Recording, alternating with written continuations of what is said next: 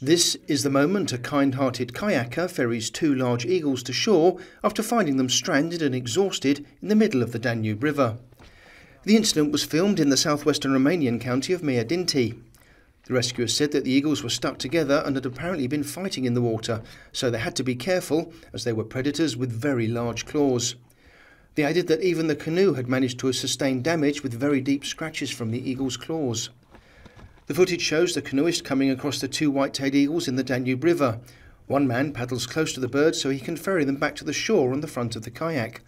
But they keep trying to fly too soon, resulting in several attempts to put them back on board before they finally reach the shore.